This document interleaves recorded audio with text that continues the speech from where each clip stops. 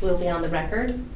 This is the time and place for the pre-hearing conference in applications 11-03-014, 11-03-015, and 11-07-020. And this pre-hearing conference is going to be addressing the issues to be considered pursuant to decisions 12-02-014, 12-04-018, and 12-04-019. And good morning, everyone. I am ALJ Yip-Kikugawa, and the assigned commissioner is President Peavy, and he is represented today by his Chief of Staff, Carol Brown. Hello, good morning. Thank you. Good morning.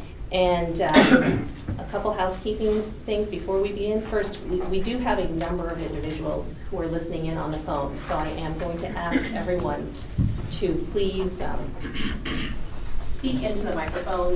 If you are not seated near a microphone and you wish to speak, please come up and borrow one of the microphones if you wish to speak. Okay, second, we do have a gentleman here who is videotaping. This videotape is not for the purposes of creating what is considered our official record.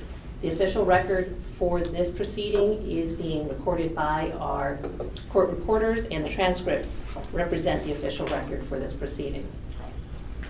Okay? Anything before we proceed? Okay. Check the microphone. No, off the record. Sorry. We're fine, I think. Are all the microphones working? Our technician is here. Okay. Can you tap it or at least stop it? Yeah, this is working. Okay. Okay. Okay, thank you. Okay, back on the record. Okay, the agenda for today is first to take appearances, and then we'll be discussing the scope and the schedule for the proceeding. Okay, concerning appearances, anybody who is planning to participate in this proceeding as a party should have submitted one of these yellow forms. We are creating a new service list for the consolidated proceedings, and it is called Phase 2. So even if you had previously been listed as a party or as information only or on state service for any one of the three proceedings, you do need to fill out a form and, again, become either party, information only, or state service as appropriate. Okay, and what I'd like to do, because there are a number of people who have not appeared before the commission before or participated in the proceeding, I would like to kind of go over some of the ground rules of what is party status and what does it mean to be a party. As a general matter, anybody can participate in the commission proceeding, and you can do so as a member of the general public by coming to a commission meeting, speaking during the public comment period, sending letters to the commissioners or even directly to myself, or coming to public participation hearings and speaking in public participation hearings. However, if you become a party in this proceeding, your job will be to help me develop the record so that President Peavy and I can come up with the appropriate resolution for the issues presented before us. As an active party, you are expected to participate by serving testimony, cross-examining witnesses, filing of briefs, and also participating in workshops. Yeah, you will not, as a party, be able to present, come forward in at the public comment session during commission meetings. That's for non-parties to speak. You also will not be allowed to speak during public participation hearings. Any communications with myself or any other decision maker, which would include the commissioners, their advisors, will be reportable. It is an ex-party contact. Anything that is a substantive nature. So I just want to make sure that for those of you who are becoming parties for the first time, you know that there are a number of responsibilities that you will have. I am also going to be expecting all of you as parties to be familiar with the Commission's rules of practice and procedure, and also to comply with our electronic filing requirements. The Public Advisor's Office is available to assist with whatever questions you may have on any of this. However, if you are going to practice before the commission, you do have these responsibilities. Okay? So I do want to make sure that's very clear from the beginning. Also, if it turns out that you are not actively participating, I will move you from party status to information only. We are doing electronic service, so if you are information only, you will receive everything because you will be on the service list, but you will not be considered a party. You can read whatever you want, that gets served. You, as information only, may speak at the at the public participation hearings or during the public comment period at the commission meetings. Okay, are there any questions before we go? Okay. What I'd like to do at this point is I would like to take appearances for the record, and only those who are seeking party status is what I need. I don't need, if you're planning to be information only, to introduce yourself or anything. So why don't we start, I guess, Mr. Heidel, are you speaking or are you just videotaping? I'm also a party. I'm with Ecological Options Network. Could you please speak into the microphone then? My name is Jim Heddle. I'm with the Ecological Options Network, EON. We've been parties in the first part of the proceeding and will be in this. Okay, thank you. Mr. Warner. Christopher Warner. I will be representing Pacific Gas and Electric Company in the proceeding. Sandy Maurer, EMF Safety Network. I'm James Weil. I will represent Aglet Consumer Alliance as an active party.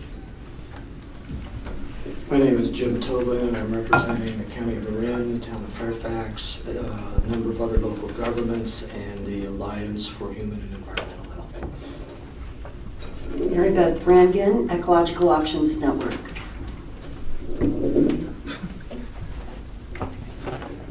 Good morning, my name is Martin Helmack. I'm representing the Center for Electrosmog Prevention.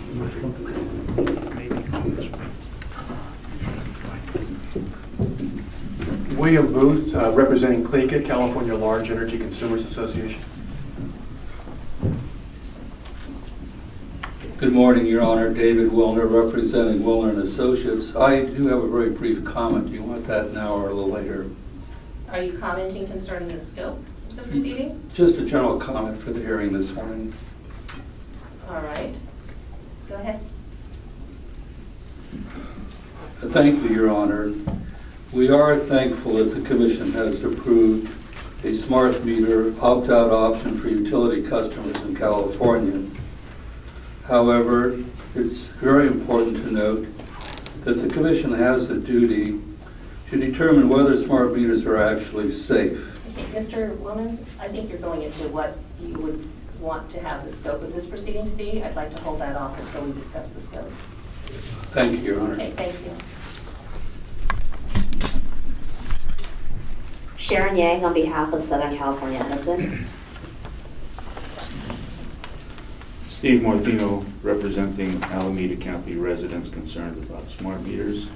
And I want to mention that we also have an open and active application before the Public Utilities Commission, 1107-009, which questions and calls in question the original authorization of the entire smart meter program, which, if found to be valid, would make this entire proceeding illegitimate.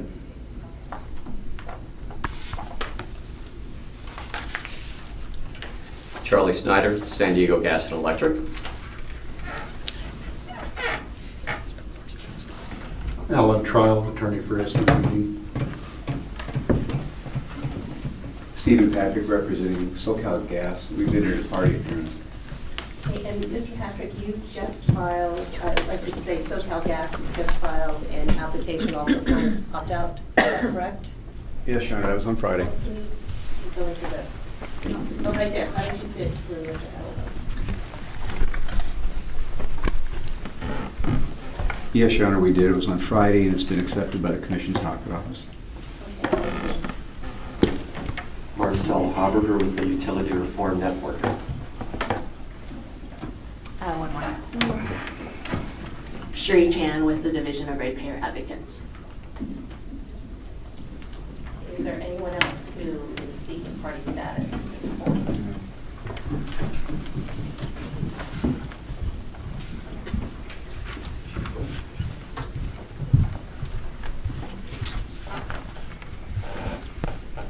David Browner, Village Properties.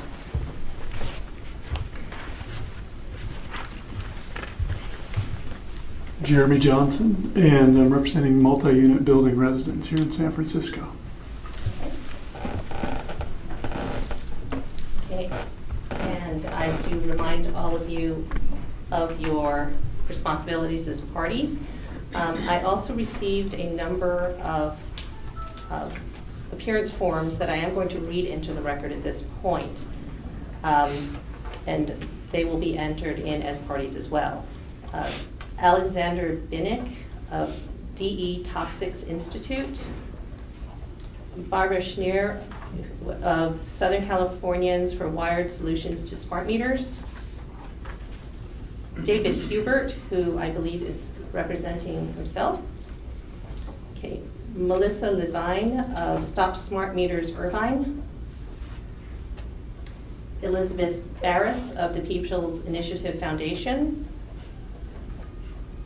Toby Cecil of Marina Meadows Apartments, and Supervisor Ephraim Carrillo, who is representing the 5th District of the County of Sonoma.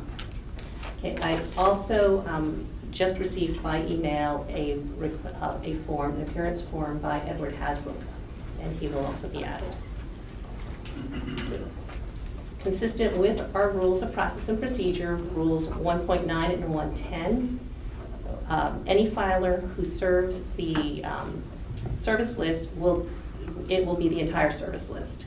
That way, everyone who is information only and state service will have everything, including the service of testimony. Anything else? Yes, Ms. Maurer. Will the service list for the consolidated proceeding, the new service list, be posted on, for example, if I go to the PG&E proceeding that I've been involved in, will that consolidated service list be posted on that proceeding, or will there be a full new proceeding number? No, how does that work? What we'll be doing is, with the consolidation of the proceedings, the lead proceeding will be application 1103014.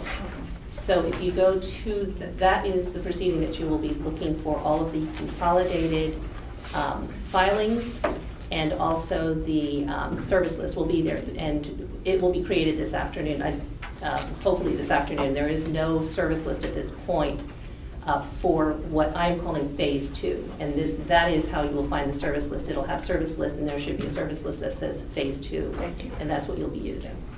Okay. Anything else? Okay, turning to the scope now. Okay. The scope of this proceeding, as directed by the decisions, are to consider cost and cost allocation issues associated with offering an opt-out option for each of the utilities.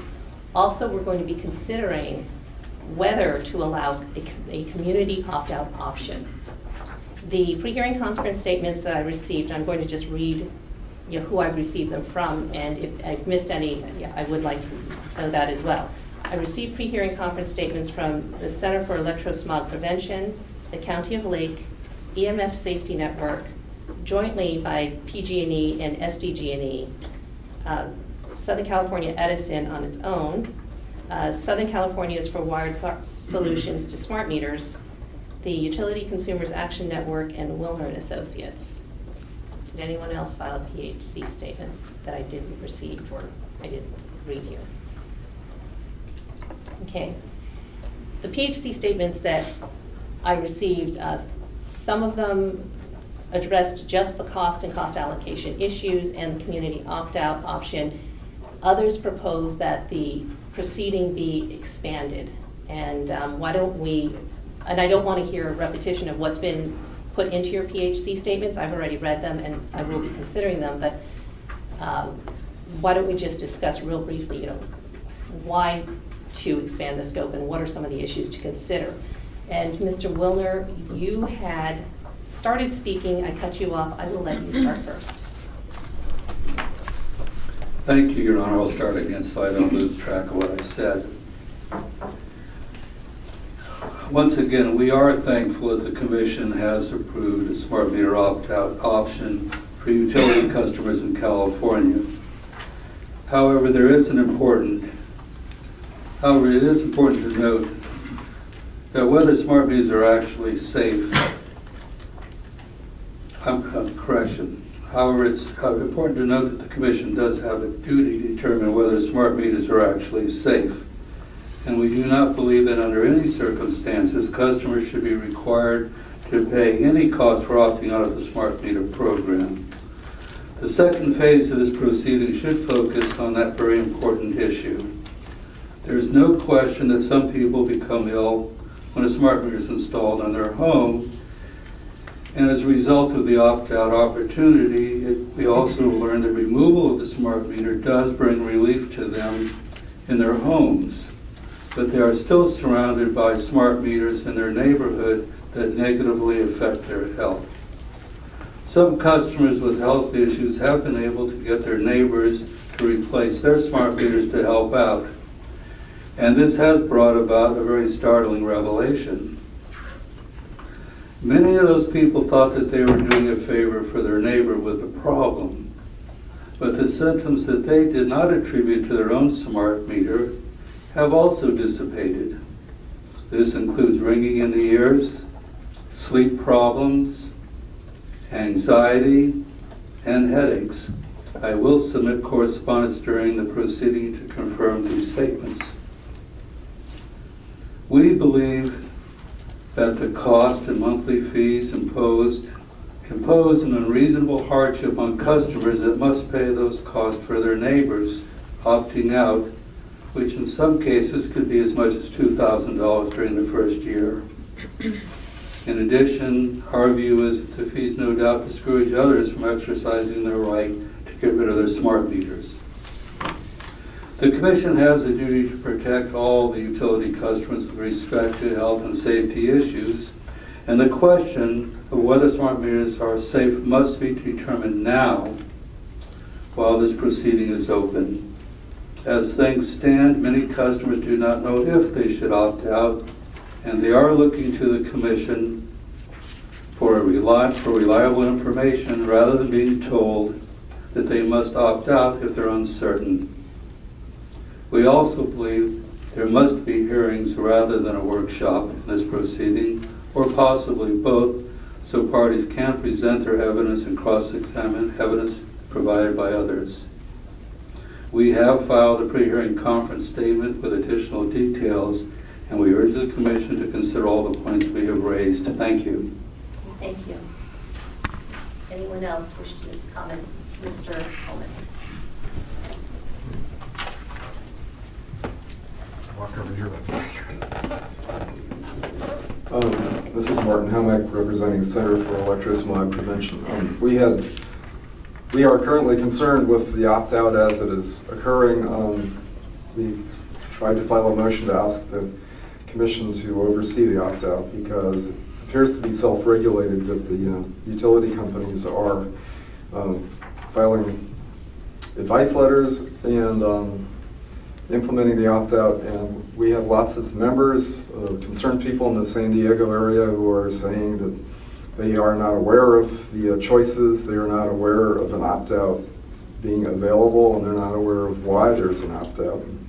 We would like to have the Commission somehow communicate all this to the ratepayers who are not in this proceeding, which is many of them, well, most of them. So, Center for Electro-Smog Prevention requests that a Commission agency such as Division of Ratepayer Advocates oversee the opt-out. If they choose not to, that perhaps a panel be constructed of consenting, protesting parties who would oversee the implementation and their their respective utilities service area.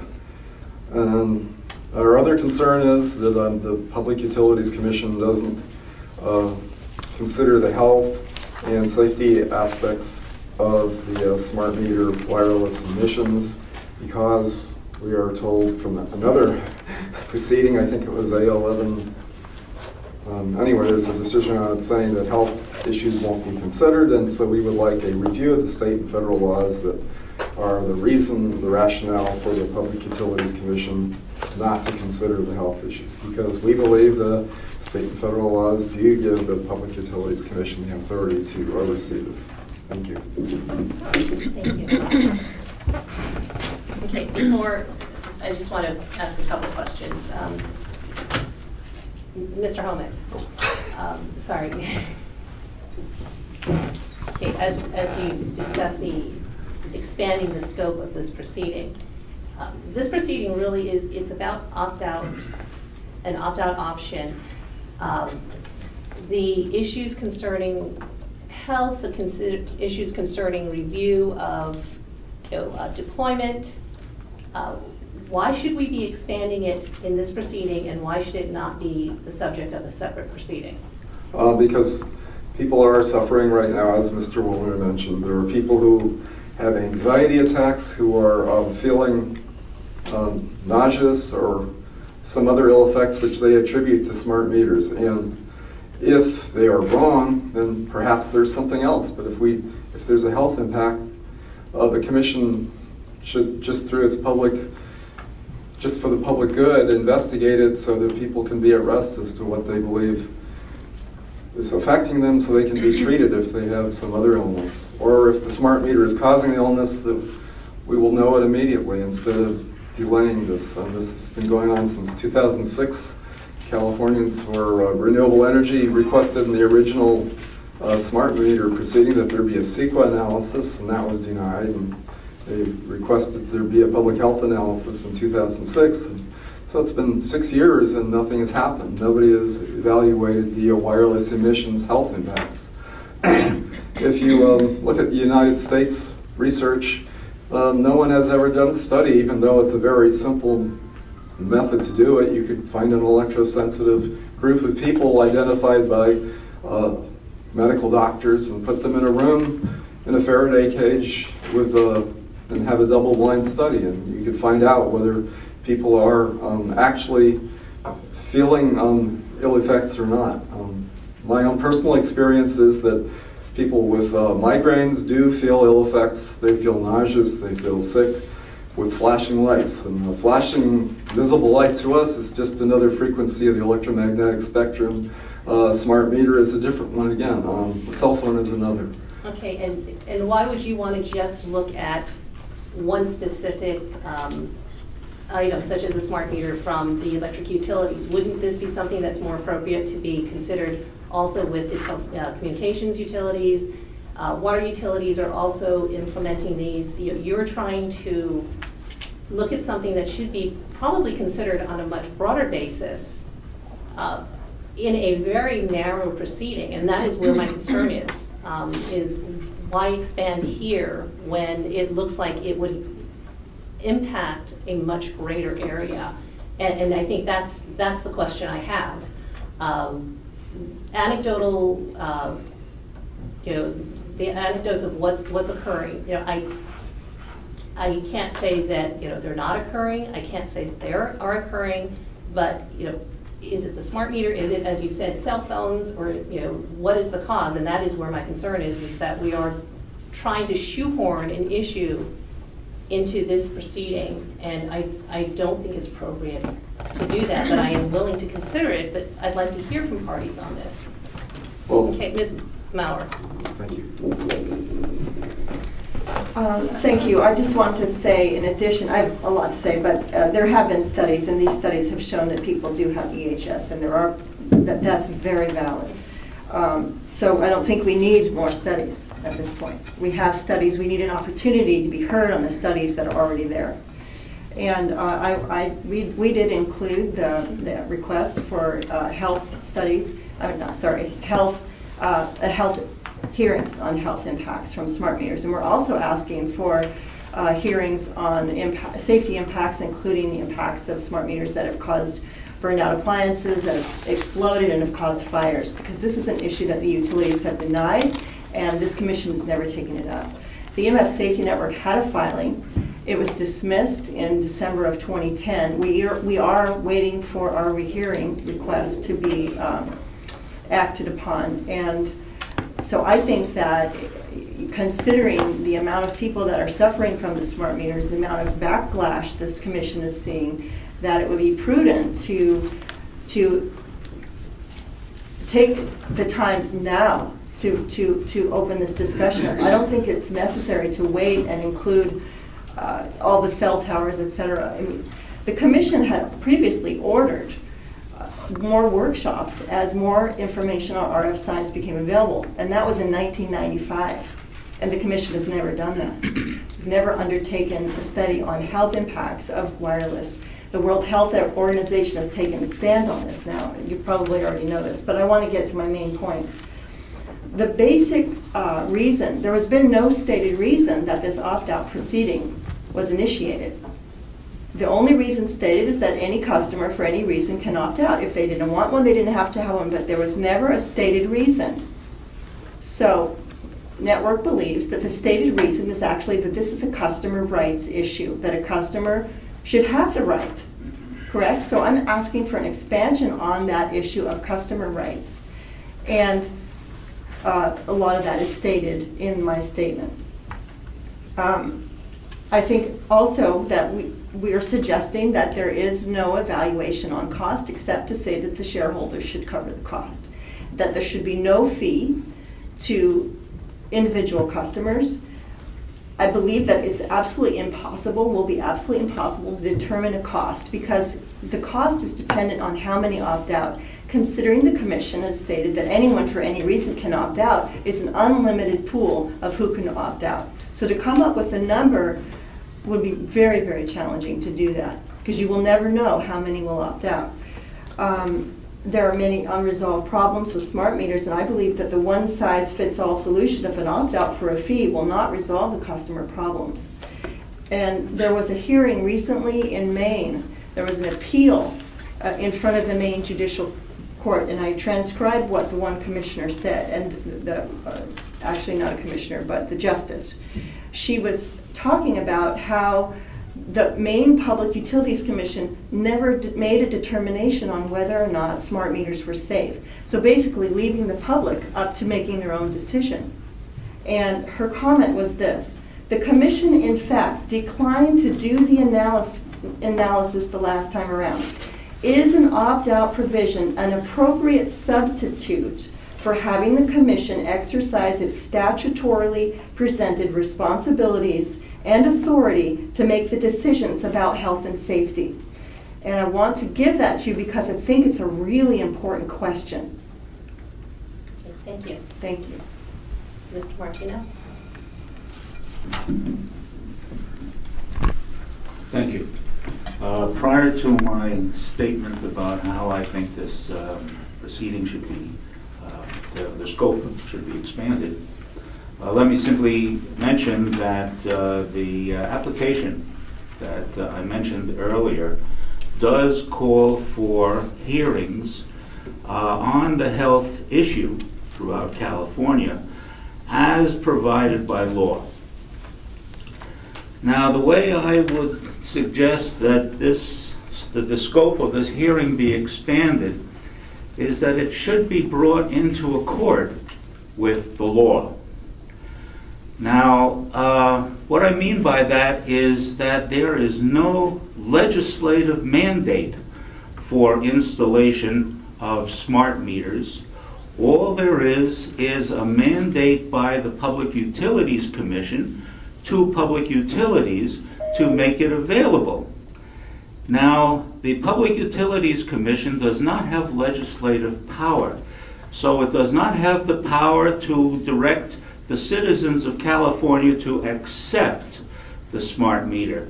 This has been recognized in part by the fact that the Public Utilities Commission provided for an opt-out, But the opt-out does assume that there is a legal mandate where there is none. So I think that this proceeding should be expanded away from an opt-out option to an opt-in option as being the fundamental way in which California should approach the smart meters. And if that happened, if the opt-out was transformed into an opt-in, then the process of costs for the process would then be shifted to those who want smart meters. That would be very easy for the utilities to calculate, and those who simply don't want them would be free from any additional costs. So I would propose that be the transformation and the expansion of the scope of this hearings here. Thank you. Thank you. Yes, Ms. Brand. I'm concerned that, this is Mary Beth Brannigan from E.ON, about the reason that I'm concerned is the wireless mesh network in addition to the individual meter. So this is why it's so necessary for us to expand the scope here, because it's not an issue of a single home. And the ramifications, the implications of this technology and this planned system, infrastructure, all have impacts. So if you, as an individual, opt out, you're still impacted by the infrastructure next to your house, by all your neighbors, by the infiltration into the wiring that this pulsed radiation emits. It's a total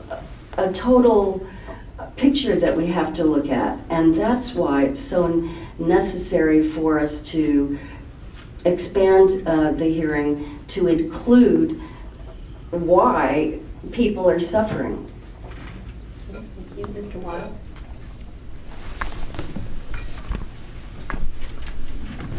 Thank you, Your Honor. I'm James Weil for AGLIT. AGLIT will not participate in the issue of exercise by local governments and entities, but AGLIT has no objection to including that issue in the scope. Concerning scope, I hope the Commission will realize that cost and cost allocation issues will require an analysis of participation rates. Mr. Shames, on behalf of UCAN, has proposed that the proceeding be delayed until 2013 in order to assess or have more updated data on participation rates. I'm not sure I agree with him, but I do want to make sure that the issue of participation rates stays in the proceeding. Second, I would like the Commission to take up the issue that Mr. Homick raised in one of his pleadings about discrimination. There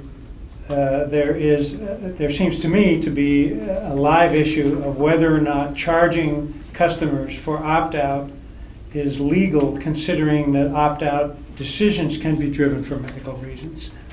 I'm not a lawyer. It's hard for me to vet all of that, but I do see a very clear connection between medical conditions and the possibility of discrimination when it's pretty clear, to me at least, that the customers who are choosing to opt out are doing so based on medical grounds.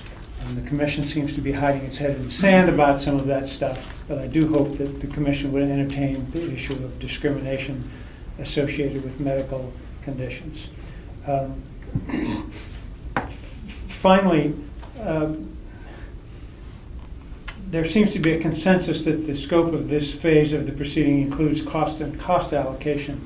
I've been doing cost effectiveness studies on behalf of the Commission and before the Commission since the late 1970s.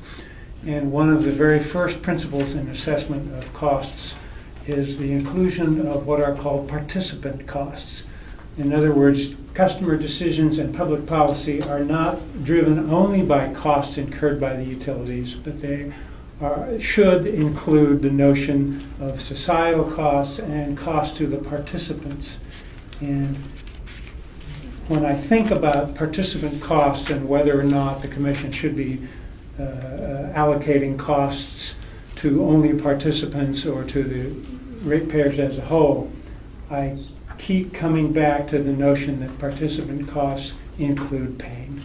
They include the medical costs that they might incur. They include personal discomfort. For those reasons, I think the commission should keep its eyes and ears open to the possibility of considering health impacts as part of the universe of customer costs. Thank you. Okay, thank you. Mr. Wilmer. Thank you, Your Honor, for your question about why you should expand the scope of the second phase. To me, the most startling reason is the fact that we have filed a complaint with the Commission, case number 11-10-028. And we actually did that in response to your question and others about the health and safety issues. As a matter of fact, Commissioner Simon, in his concurring opinion authorizing the opt-out program in California, suggested that we file a separate action within the Commission's jurisdiction and according to the Commission's rules to target these very issues that you're asking about. Unfortunately for us and for the people of California, the Commission now has decided to dismiss our complaint. Most troublesome, if you check the record, is the logic behind dismissing our complaint is we have an opt-out program. So people can opt out of the smart meter and we don't have to worry whether they get sick or whether they have safety issues at home. That really does defy logic to me. There's two things to consider here. First, people don't have a choice when it's time to get electricity for their home or their business. They can't go out to the ABC company and have a deal with a competitor. This PG&E and the utilities in this proceeding have a monopoly. They have a lockhold on this business. And I'm saying that in response to your concern about other issues, other wireless device issues that may somehow coalesce with the complaint on the smart meters. The smart meters are attached to our homes. They're attached to the wiring in our homes, and they are a permanent fixture. And clearly they are harmful to some people. Cell phones, computers, and other devices are optional. If you're concerned about your cell phone being dangerous, get rid of it. If you're concerned about your computer or something else that's in question, again, you can dispose of it, but you can't dispose of your electricity, you can't dispose of your electric meter. I'm very troubled that the Commission would consider throwing out our complaint on the grounds that it's moot. Yes. Concerning your complaint, that is really outside of the scope of this proceeding. I don't know where you are on that, if that is something that, if it's a proposed decision that's been issued, or if you're at a point where you can actually appeal the proposed decision, and that is where you should be making your arguments, not here. Well, I didn't mean to drag the complaint and to argue that case, only to illustrate that this is like the Kafka court. Today you're telling us this is outside of the scope of this proceeding. There should be another proceeding to deal with these issues. And with all due respect, there is one. But the Commission is throwing it out. So I wasn't arguing the merits of our case, only responding to your question. Thank you. Thank you. Anyone else?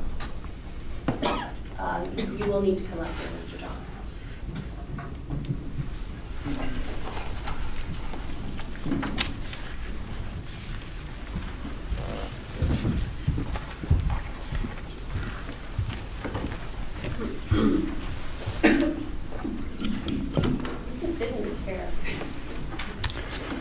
Your Honor, I guess I just want to respond to your question about whether the scope of this should relate to health effects. That wasn't my question. My question was, should it be expanded beyond just cost and cost allocation issues? Mm-hmm. Well, then I guess my response is yes. All right, thank you. Is there anything else? Well, yes, I just want to say that that's why many of us are here. And the health issue is probably the most important thing. And going forward, I think it will be the most important thing. Okay, thank you. Anyone else concerning the scope?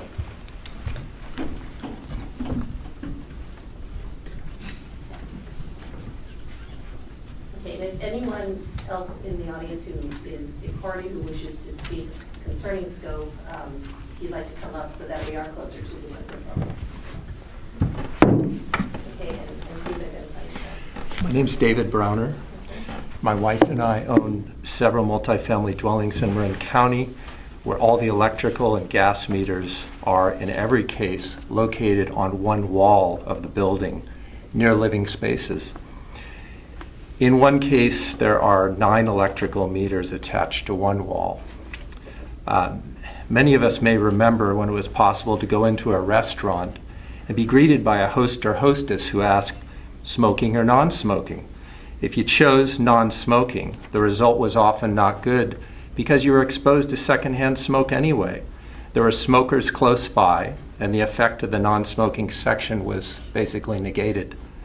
Similarly, if one person in an apartment complex chooses a smart meter, when the majority choose analog, everyone is exposed to the mesh network of pulsed radiation, just as we are exposed to secondhand smoke in a non-smoking section.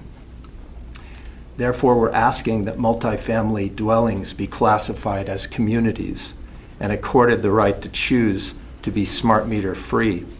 We would like our buildings to provide living accommodations that are safe and free of the mesh network of pulsed radiation emitted by smart meters. I feel like it's a disclosure issue in a way, just like lead-free paint disclosures and mold disclosures. I feel I need to inform my tenants that this is something that is hazardous to their health. Thank you. Thank you. Anyone else? Okay, what I would like to just raise one issue concerning the scope, and actually it was raised with respect to the community issue, is looking at community opt-out. Mr. Tobin, I know you are representing for the community opt-out local governments. However, my perspective is that apartment buildings, condominium complexes should be included in a community, in the term and definition of community for purposes of the opt-out. Do you have any further comments on that issue? We would fully support that, and I don't think it's inconsistent with what local governments are seeking. I think they are viewing themselves as a relatively obvious community, but they're responding to input from their own citizens who they feel they have an obligation to serve, many of whom live in multi-dwelling unit situations. A lot of the issues are interrelated here, and I didn't want to get into whether the scope should be expanded or not, but undoubtedly when you hear local government officials testify here, they will tell you that one of the things they're responding to is health concerns of their citizens. Doesn't mean you have to decide whether their perception of how they rule on those is right or wrong given the science, but you can't exclude that as a rational basis for them wanting to propose a community opt-out plan based on this technology. I think also one of the concerns that we hope we can present testimony about is what are the, if you will, criteria that a community should meet in order to be able to exercise this right. And the local governments understand how they make decisions in their, just as the commission makes decisions. There are a lot of questions about very many differing forms of, excuse my voice, forms of communities. We have a small senior citizens community in my town in Marin County. I think it's 15 over 55 people live there, and 3 of them got a smart meter. The others don't know what to do. They don't know if they're a condominium or a, what their legal structure is. So I think we should be very open about this question, but people should be free to propose a reasonable definition that could be feasibly implemented as a community. Thank you.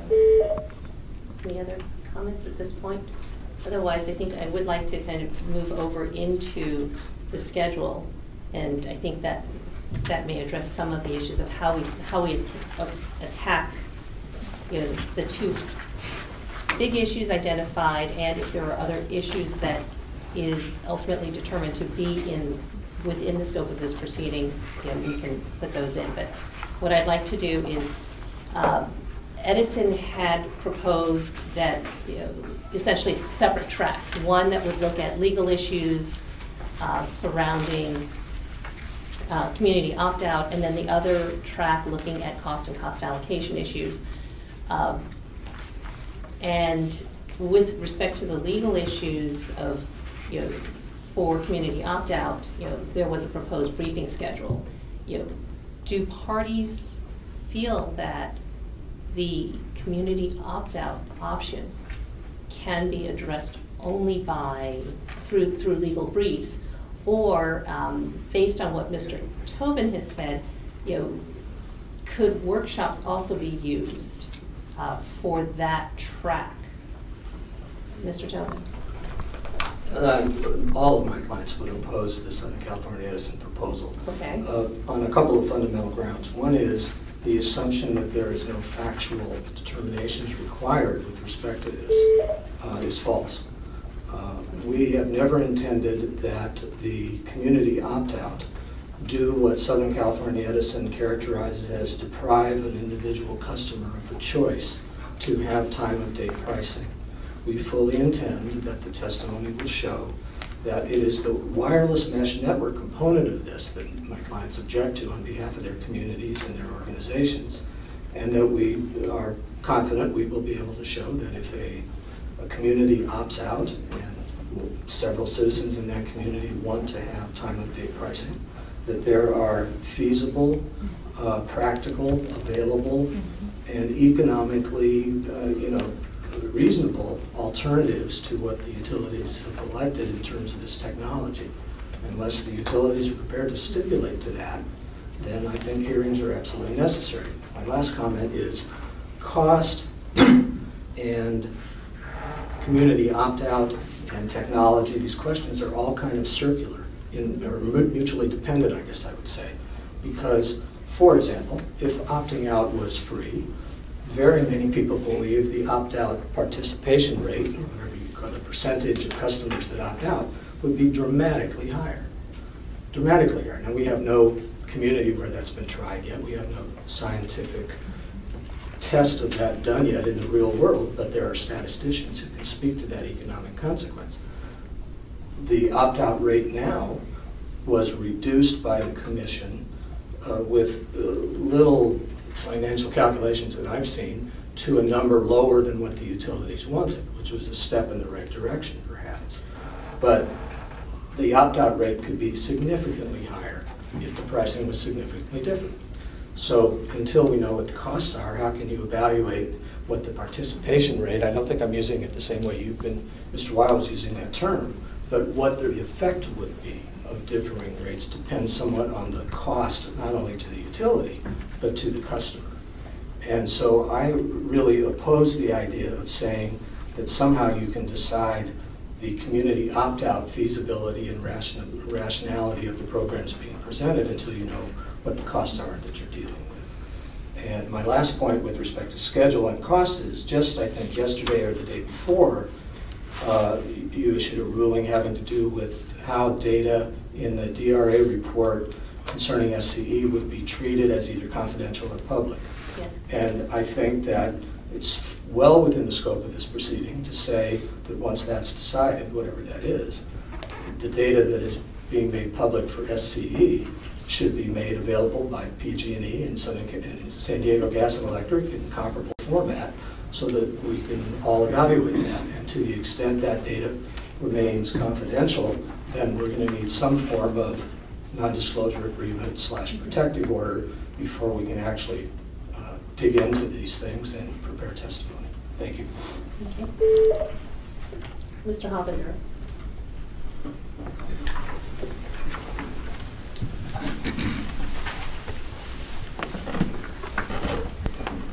Thank you, Your Honor. Marcel Haverger on behalf of TURN. With respect to just the issue of the procedural schedule for determining a community opt-out choice, I have to say that two things. I do believe that this is an issue of policy that should not necessarily would have to be informed by a question of costs. So I believe that there should be some requirement for either testimony or utility filing to address the question of whether there will be or would be incremental costs due to community opt-out. And I don't know if there would be or would not be, and I think some of that might depend. I've been assuming a community opt-out is defined as a municipality, but I know Your Honor and other parties have raised the issue of defining a community as including some type of multifamily or other grouping, and that may raise different cost issues. So that would be my one issue. And the second issue that makes this particularly challenging is that there's an undecided cost allocation component, which makes it difficult to know in advance the level of, for example, my interest in the incremental costs will depend greatly on who's going to pay for them. So, in an ideal world, I would recommend that cost allocation issues be determined up front, and that would make it easier for parties to know to what extent to participate in the issue of the costs and determining an opt-out option for communities. Your Honor, are we on? Yes. Your Honor, I know we will get to the procedural schedule on the cost and cost allocation issue probably next, but I do agree with Mr. Howiger that the two issues are related, and PG&E's position is that we ought to move forward with the cost and cost allocation schedule on a more expeditious schedule than proposed by Southern California Edison. PG&E and SDG&E are prepared to provide updated cost information by mid-July. And also in response to Mr. Weil, who I think has made a very good point about the need to assess what rate making and rate design would be provided to deal with the variable costs in terms of participation. Again, PG&E is very confident that there are mechanisms that the Commission can adopt and that can be used to assure that to the extent that costs vary based on participation, that those costs, either through balancing account treatment or through annual revision, can be adapted to assure that there's a true-up, if you will, for actual participation. And PG&E would envision that its updated cost testimony would include proposals in that regard. And finally, in response to Mr. Howiger's concern about allocation, again, we anticipate that our cost testimony, updated cost testimony, would deal with exactly those issues that TURN is concerned about in terms of cost recovery, which particular customers will bear the actual costs and the actual revenue requirement. So our general support is for moving forward as expeditiously as possible with the procedural schedule on the cost and cost allocation issues. We have no position on the schedule for the community opt-out.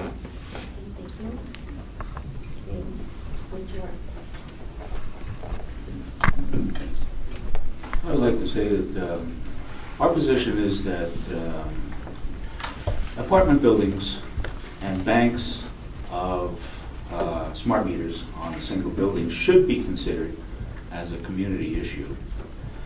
And that in line with the arguments put forth by the city of Fairfax, it's really an issue of democracy and the power of people to determine their own destiny. So that we think that with respect to community and apartment buildings, that the people involved in the decision to have smart meters are the ones who should determine whether there will be any. That means that, say, in an apartment building, that people will be called together into a council and they can discuss with full information and full transparency about the technology, whether they, as a community, as a unit, should adopt these smart meters.